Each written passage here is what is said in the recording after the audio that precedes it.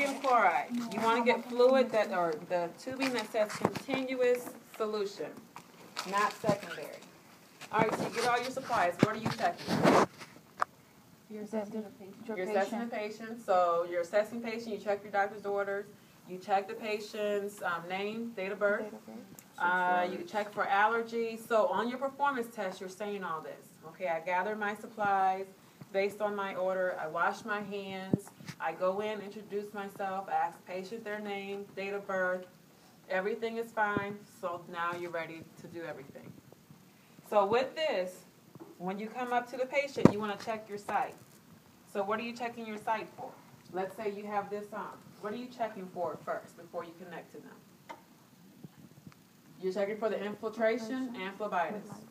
So even though the nurse just anchored that Foley, just anchored the IV site, let's say it took you a matter of 30 minutes to go get everything because you had to go check on another patient, you still have to come back and check this site all over again, and you need to flush it.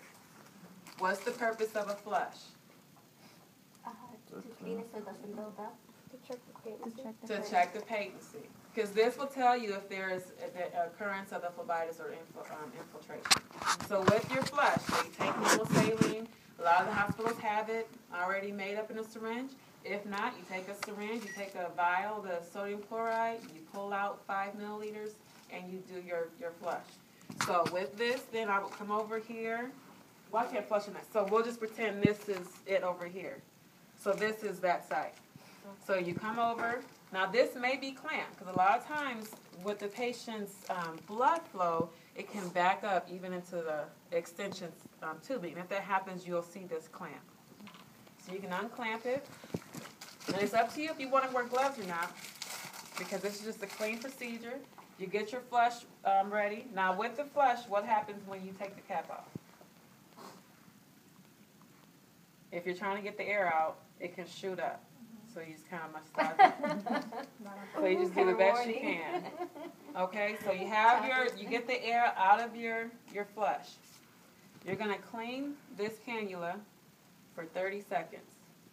Okay? So you take it and you clean it. All right, let's say it's been 30 seconds.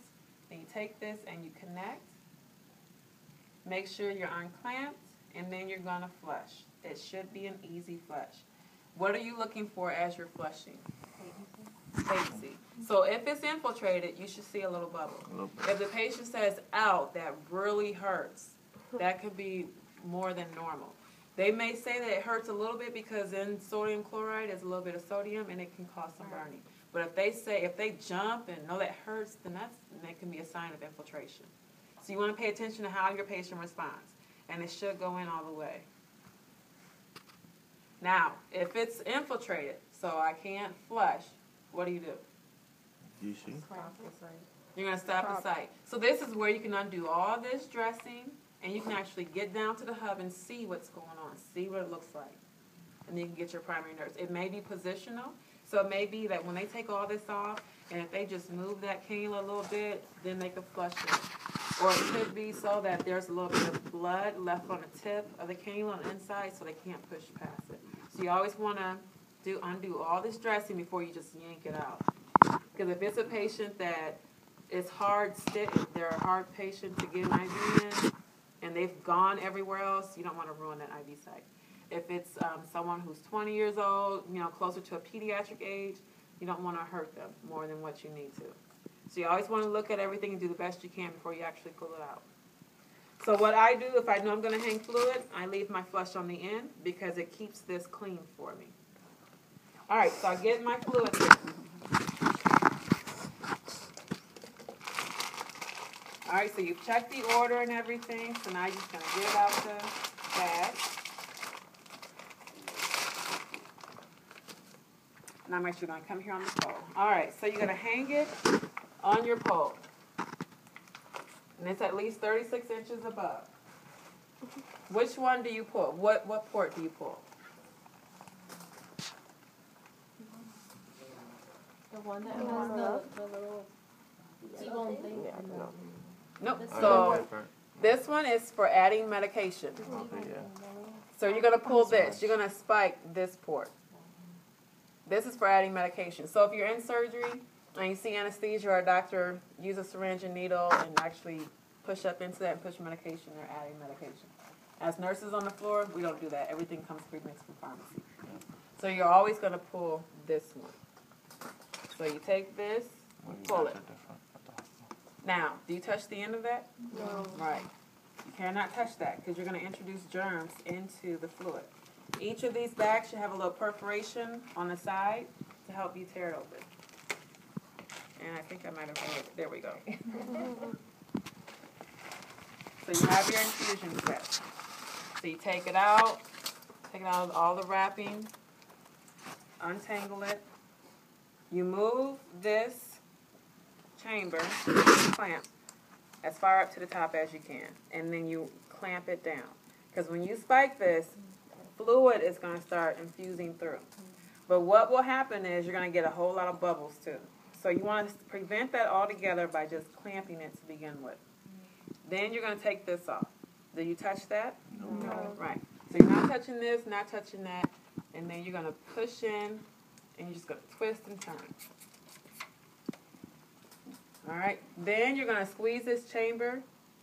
You're going to get enough fluid till it gets to that line. Now, you have this end here. You take this off. Do you toss this in the trash while it flushes through? No. Do you just do that? Oh, no. Oh, no. You'll be surprised at what you see. A lot of people do that. Yeah, they'll just put it in the trash and then let it flush through. No. Oh, my God. You hold the end of it, and then you slowly open.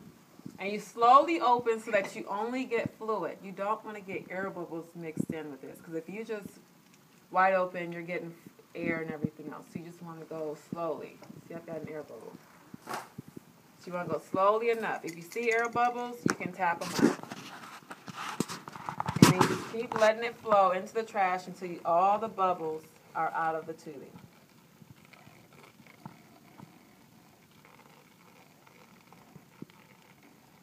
Still more bubbles.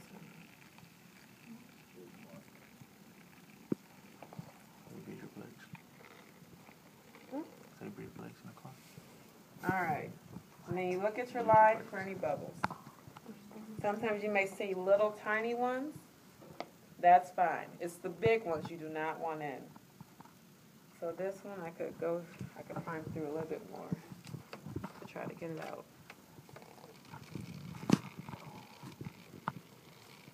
But as you can see, I'm holding on to this end. I'm not letting it go. Then you take this in and it connects to this. So that's why I keep my flush on.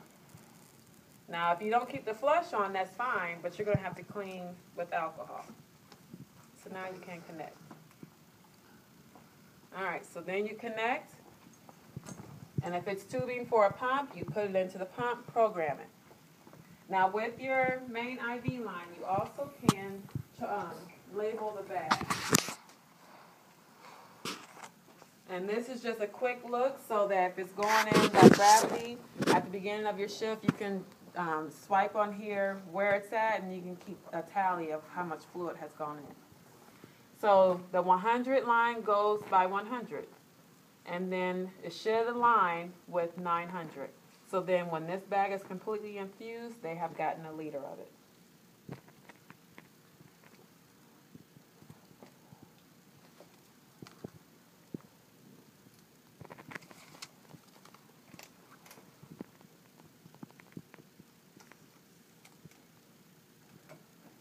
And that's how you mark it. So then all you do is throughout your shift, you come in 1 hour, okay, they're at, or you come on for that hour, and they were at 250. Okay, you come on the next hour, hopefully it should be down to the 450. Okay, so you just keep your little hash marks. And that's just a quick way to see how the IV bag has progressed throughout your shift. Now, let's see, I'm trying to think anything else for the IV line. Okay. All right, so now let's say the doctor says, okay, so you have your normal saline hanging, it's going at the 125 an hour. You've got it infusing. The doctor says, okay, we're not going to give them an antibiotic. Zosyn. We're going to do IV Piggyback. Where does this IV Piggyback go on this tubing? Right, it goes into that port. So what do you need? Secondary tubing. Alcohol white. Alcohol white. What else? Secondary tubing and the medicine. Secondary tubing and the medication. All right, so secondary. Are these all the secondaries you have left? No. Oh, okay. I'm keeping Okay. All right, so we have this, and you want to make sure your tubing says secondary IV. And this is secondary tubing. We're going to pretend that it has Kevsol mixed in. All right, so with your secondary IV, I always tell students, hold it upside down. You don't want to put it on the pole, because if you put it on the pole and then try to spike it, it's going to leak out on you. So, and because this bag is so much smaller, this is 100 milliliters.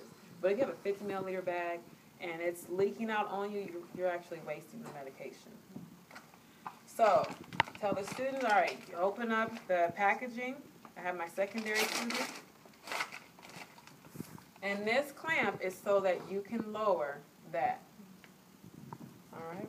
But I'm going to wait to lower it. Let me show you a trick. Okay. So now with the secondary tubing is very short. Very important that you clamp it first. If you don't clamp it and then you spike it, it's going to pour out so fast. I did that in nursing school and wasted a bag of 50 milliliters, and then we had to call for another bag. So make sure you clamp. Because I had it hanging on the wall, and I'm trying to do this, and you're a student and you're nervous, and you can't get it in. So I wasted the whole bag. So I tell students, turn it upside down so you don't go through that. But don't squeeze too tight. Okay, so which one do you spike through? Yeah, it's like a Capri Sun. If you look very closely, it says add, and then it says set. Oh, set. Yeah, so add is to add medication. Set is for this actual set. So the IV piggybacks can look like this. It can look like a small bag with these ports. So you always want to pull the other one. You don't ever try to pull this. Okay? So you're going to open the one that says set. And then you're not going to touch that again. Then you're going to take this off.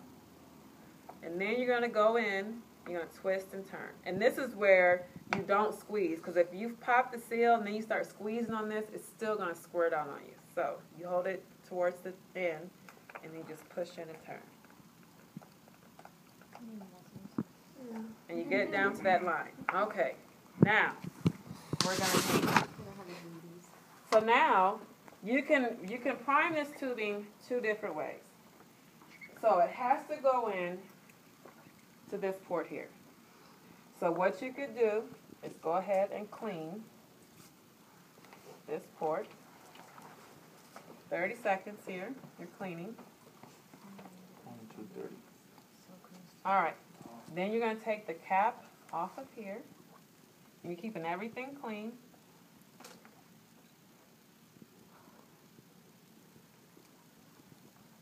All right. You're going to take this off the pole. You're going to unclamp, hold it upside down. This is going to prime it for you. It's getting all the air out for you. And this is why you must know, is it compatible? Because if these two are compatible, then you can do that. If it's not compatible, then you can't connect to this. You're primed and ready to go. Okay. The other way would be to hang it on the pole, and let's say there wasn't any fluid in here, then this is disconnected. Then you would squeeze your chamber as normal, and then you would open this up slowly and let